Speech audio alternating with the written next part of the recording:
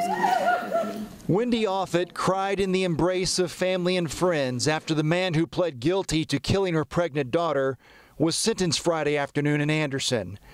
Offutt gave an emotional victim impact statement in the courtroom, begging the judge for more time than allowed by Skye'lar White's plea agreement for voluntary manslaughter and feticide. Very sick to my stomach and very shaky and very disappointed it didn't go the way I thought maybe the judge would look at it differently. White will serve 30 years in prison, followed by 10 years probation for shooting 29-year-old Alexis Wasson in the back of the head in their home. She was kept on life support while 21 weeks pregnant with White's twins, but neither of the boys survived either. I miss my daughter.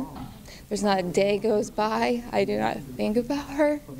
I see, like I said too in there, I see a butterfly, a bird, a dragonfly, and I just look up and I just say, I know that's you, sweetheart. I know that's you. When given the chance to speak, Skye'lar White's only comments were that he was sorry to the family and sorry to the court.